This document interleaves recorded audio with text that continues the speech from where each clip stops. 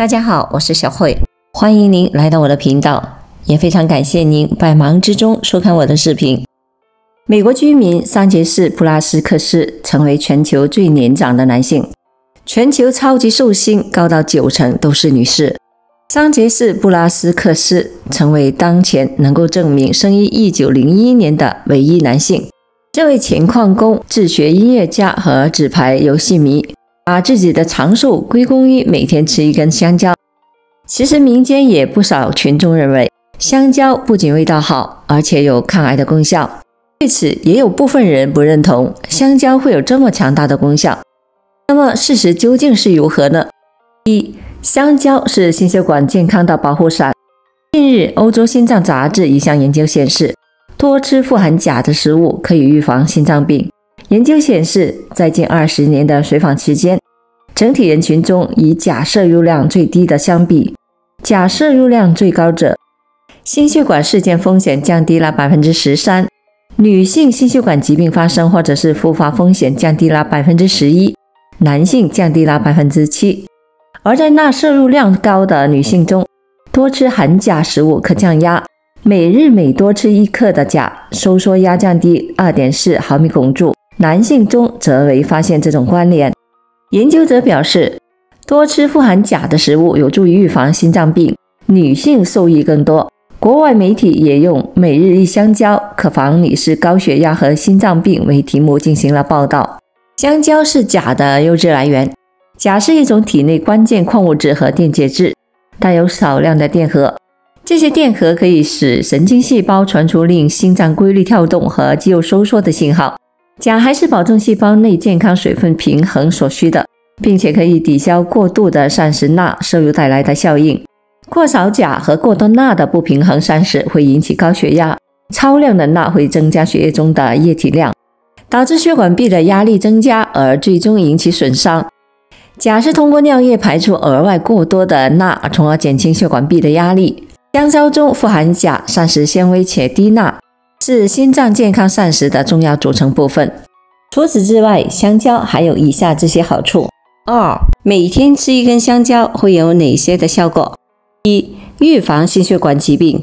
当体内缺钾时，会发生心律不齐、心动过速、血压下降等情况时，香蕉的功效就开始发挥了。一根香蕉含钾量是400毫克，钾可以保持正常心肌收缩的协调作用，能够使神经肌肉兴奋性维持常态，使心肌收缩与舒张功能协调，从而起到维持血压稳定和预防心血管疾病之功效。2. 防痴呆。吃香蕉有助于提高脑力，改善学习能力，提高警觉度，防止老年痴呆症。3. 防治抑郁症。香蕉含有一定量的5羟色胺以及合成5羟色胺的物质，能使人心境变得舒畅，有助于防治抑郁症。4. 改善早泄。男性早泄是男人性功能疾病中的一种，治疗男性早泄的中医男性保健科专家建议多吃香蕉。香蕉富含多种的有益微量元素，尤其是对男性朋友比较重要的镁元素。镁是重要神经传导物质，它可以让肌肉放松下来。此外，镁还有一种突出的贡献，就是提高精子的活力，增强男性生育能力。医生们研究发现，精液不液化和早泄的原因之一就是微量元素镁的缺乏。5. 抵抗癌症。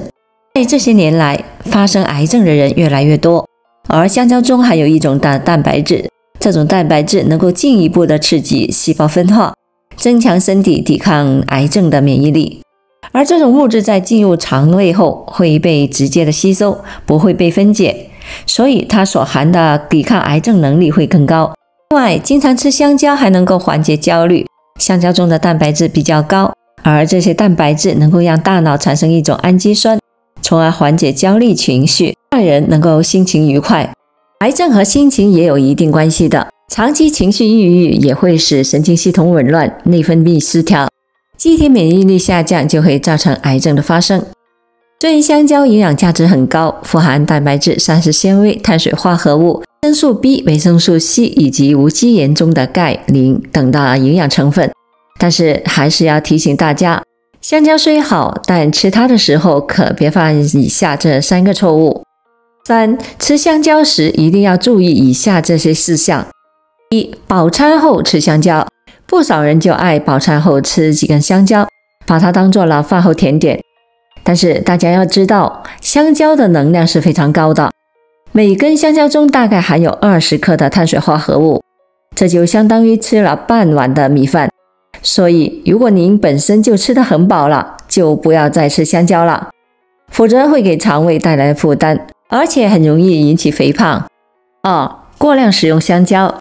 虽然熟透了的香蕉又香又甜，还非常的可口美味，但是在吃的时候一定不能过量。香蕉中含有比较多的钾、镁等的元素，如果在短时间内这种元素摄入人体过多的话，会引起人体血液中镁、钾元素含量的快速增加，就会造成人体内元素比例失调，自然会对人体的健康造成危害。此外，一次性的吃香蕉太多的话，还会使人体内的胃酸分泌量大大的减少，这会引起人的肠胃不适。所以任何人，包括爱吃香蕉的人，一定不能过量的食用。3. 不要吃未成熟的香蕉。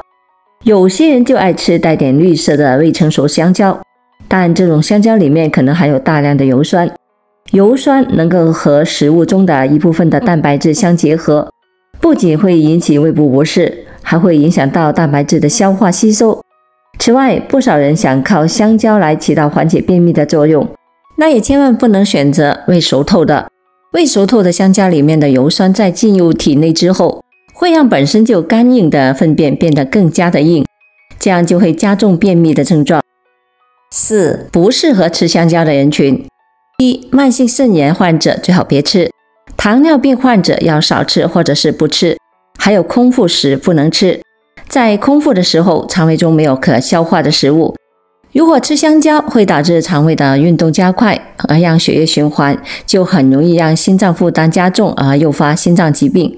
另外，开车前也不能吃香蕉，由于香蕉中所含的钾元素比较高，而在开车前如果吃香蕉，就很容易让身体有麻木感，也很容易让身体出现乏力，又可能会导致在开车的时候发生意外。还有，你知道吗？香蕉皮也有意想不到的用处。4. 吃香蕉千万别扔香蕉皮。1. 香蕉皮降脂降压。香蕉皮的膳食纤维含量比香蕉肉多得多，香蕉皮通便、降压、降脂的作用也比香蕉肉更强。香蕉皮虽然营养，但吃起来很涩，很少有人会想起去吃它。这里给大家一个妙招，我们可以将香蕉皮去掉黑色的部分，与小米一起打成米糊，口感更好。香蕉的营养成分也不会因为加热而消失。2. 可以缓解皮肤瘙痒。很多中老年人在寒冷的时候会有皮肤瘙痒、皮炎等的问题，可以用吃完的香蕉皮冲洗晒干，用8两到1斤的香蕉皮加水煮15分钟，再加3克的茶花油，然后用这个水来洗浴即可。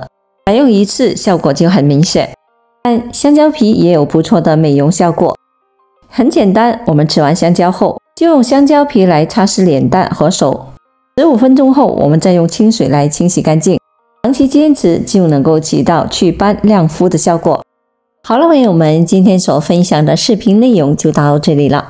制作视频不易，朋友们，如果您觉得我分享的视频内容对您有所帮助的话，就请您给我点个赞吧。